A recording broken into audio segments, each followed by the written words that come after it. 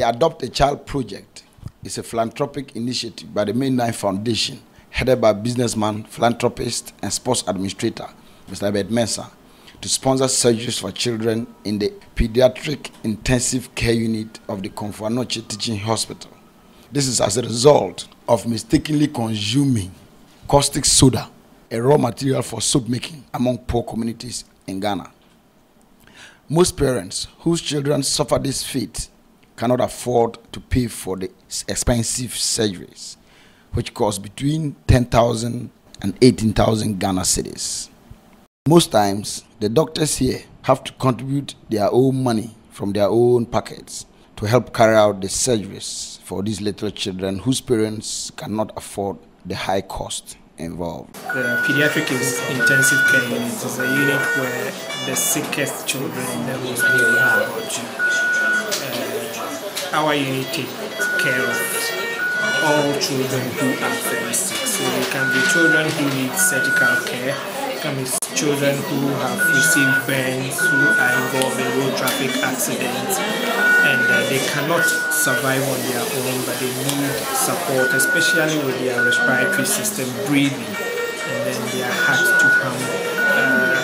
Usually you need a few days to a few weeks for them to get better before they can be moved out to other units to be cared for. So basically that's what we do here. And as I said, most of them need this kind of treatment. It's quite expensive to be here to be treated. Different parts of the world, I mean, very exorbitant. I can tell you that from anywhere from $1,000 to $100,000 a day in some parts of the world. We more or less have subsidized to so much extent that it's very negligible. The charges are not too much, but considering the local population, their standard, we have to find resources elsewhere even to support this treatment. It's along these lines that we need to do other philanthropic and fundraising activities. We have our own foundation that doctors and nurses set up, managed by doctors and nurses, not by Komfo Anokye Management. Komfo Anokye Management is aware. It's a registered charity organization that we have our accounts audited every year by the government registrar general. So Little Steps Foundation. So that's what we use that foundation to raise funds to support patients who come in here and cannot afford. In terms of what we do actually here, we use machines, very expensive and then powerful electronic machines, medical machines that help them breathe. We call them life support machine or mechanical ventilators. So these are equipment that we tend to use. Also, we use whilst we put them on these machines, we need to know what is happening. Knowing what is happening means you have to have a monitor that should tell you how the heart is beating, whether the oxygen you are giving the patient is taking it up or not. So it helps you guide you as to what to do again. Other things we use are specific delivery machines that deliver medications and IV fluids. The fluid the patient needs, you need to be exact. Sometimes you run as slow as 0.1 ml per hour. You can't do that with your eyes. We use equipment called syringe pumps to do that. We don't have enough, as you can see. Fortunately, we have a room, we have a bigger space that we'll be using very soon. But these things are not adequate. And the equipment and other things we need to work on the patients. It would be lovely if Mainline Foundation can come in and support us. Actually, let me say we are looking forward to what you have to offer to what we say our future. Because when we say children, we always say they are our future. But unfortunately, that's not what our practice tells us. They usually get the scraps after the adult is considered what is left to give to the child. And that's what we are trying as doctors and nurses, trying to change the narrative currently at Komfo Anokye Teaching Hospital. the kids under the microscope now, the ones you want to support, they are the ones who have ingested chemicals that have burned their throat, and the throat, when the food pipe is virtually gone, so they have to be reconstructed. During that reconstruction, it's estimated to cost about 15,000 cedis per patient. The chunk of it actually, after surgery, they spend most of their time, the critical period here. And this has been a very supportive unit that has allowed the surgeons to do a lot of important surgeries, life-saving and important surgeries for our children. Without this unit, we wouldn't be able to do most of the things they are doing with the skill they have. They have the skill, but they need also support. When they come here, they need antibiotics. Some of them, a number of them have to spend some time on the life support machine, up to even a week in some cases, sometimes more than that, get them to recover before they leave here for full recovery on the main road. I speak to you right now, this is the only of such unit in Ghana. Yes, and actually even on the west coast, because I isolated ones, as far as we can remember. I think it's Senegal, apart from Senegal and here. There's none on within the sub-region now that is manned by pediatric intensive. So there's a real need for such units to be established on the west coast of Africa. As at now, we have 3 patients. 2 of them had accident. One was road traffic accident. The other one was in a room when the TV in that room fell and hit him on the head and the chest. And then the third one is one of the cases, the caustic soda injection, which is esophageal soda that they are going to do surgery. Now we do at least one every week. For the beginning of this year, we're doing one every week. Caustic soda injection. And on the average, we are spending 6 to 7 days with us here. The one we have with us here, his surgery was done yesterday. If we had enough space, I'm sure the surgeons would have liked to do a little bit more than one a week, because they have a lot of backlog cases that they need to do. So we need the support to be able to clear these patients. We know there are a lot of people out there who would love to support. From the experience we've had, these kids are our future, and the conditions they bring in here, they are life-threatening. It's almost taking their lives away. But their brain, they are so intact. They need this little support to be able to pull through this condition. They will survive and live the normal life like any child is going to live. They can play, they jump, they go to school, and they will become people, great men in the future to hold forth when we are not there. So we need to give them all the support we can. I'm appealing to all those who are touched by the stories the parents have told about how these accidents occurred at home.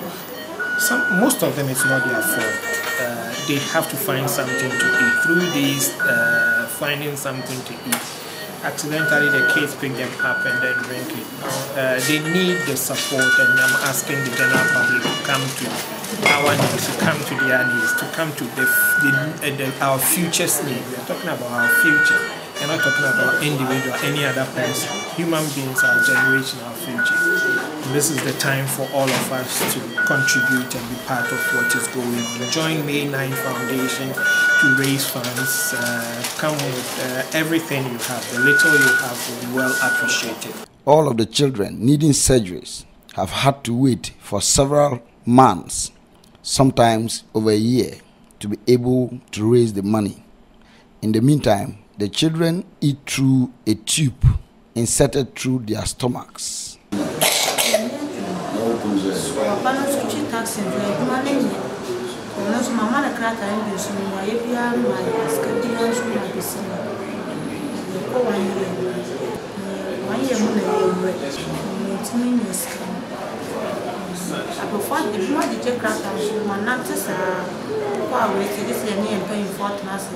buy a reference, something why you be a social and may have no money also up one.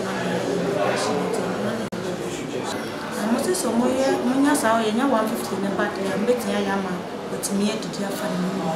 Continue to do when you so continue long pursue, I didn't come here with the school. I suppose I'm alive. So now I'm here in a year when few hundred family. I say, it's like go after the same way. But from work for one, working myself. Sorry, also when you assistant, actually, that's no, I've been more in a campus to me.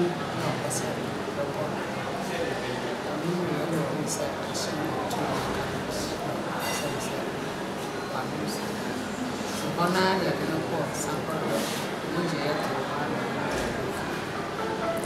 I still a name. I go read your doctor.